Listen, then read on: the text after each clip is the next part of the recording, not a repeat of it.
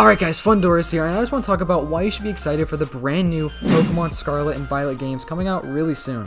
There's definitely plenty of reasons to be hyped for the new games. I mean, first of all, it's a brand new generation. A generation of Pokemon only comes every once in a few years, so it's definitely going to be exciting to see some of the new Pokemon. We've seen a lot of new ones leaked.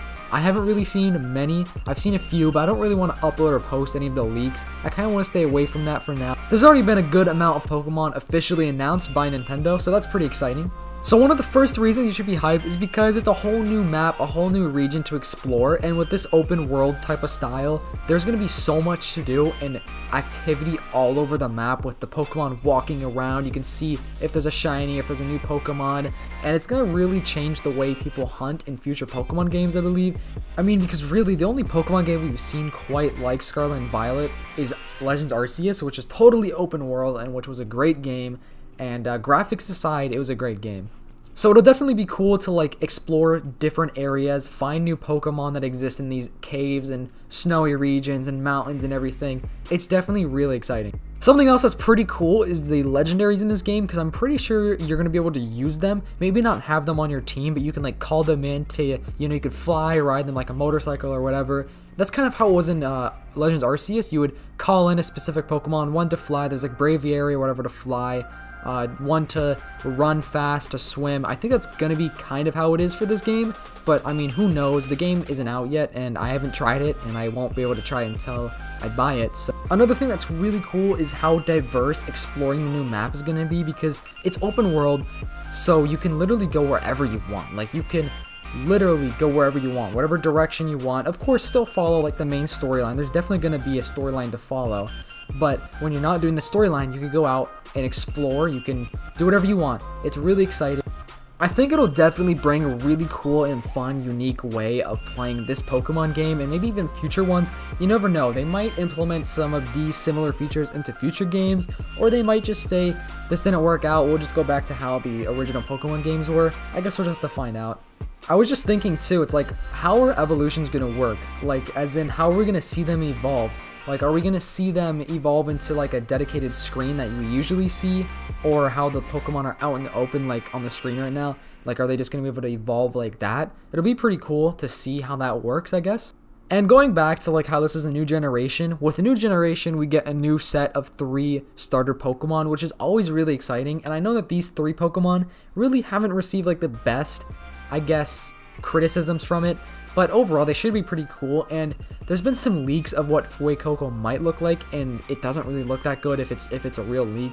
But Sprigatito's evolution looks really cool, so I'm kind of leaning more towards picking Sprigatito.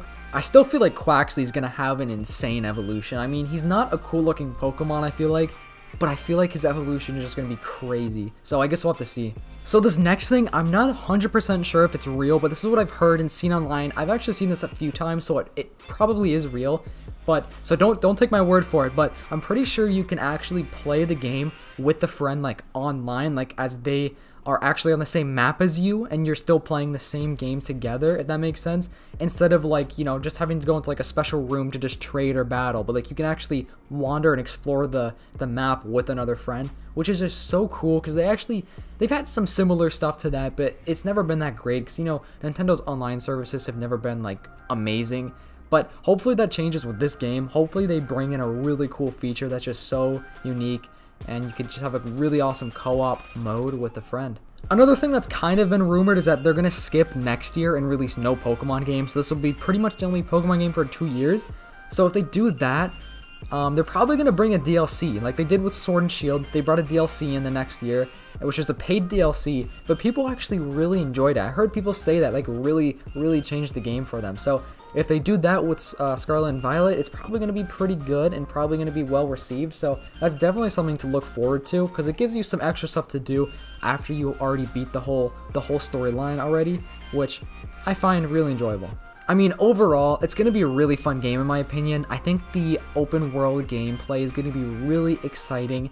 You know, as long as it has like some great music that every Pokemon game already has, that's always been just like so nostalgic and peaceful and calming and just nice to listen to. It should have that nice music. It should just be a classic Pokemon game. You know, as kids, everyone plays Pokemon and they just had so much fun. It's just a series like no other. So hopefully this game has the same feel as all the old Pokemon games, but just a modern take on it. And exploring a new world, a new region is really exciting. So I think it's something to look forward to. Personally, I'm really excited. The game comes out in, I think, 10 days, I'm pretty sure, from the time I'm recording this video. Around there. I'm definitely going to go pick it up when it comes out, and I'll definitely make some videos about it. Maybe I'll make like a video of me going to the store and like buying it. Who knows? Those are kind of cool videos to do. But anyways, I hope you guys enjoyed this video. Let me know why you guys are excited for these games to come out. I'm really interested to hear your ideas and thoughts. Maybe I missed something really cool, really important. Yeah, let me know down below. Alright guys, make sure to subscribe, and I'll see you guys next time.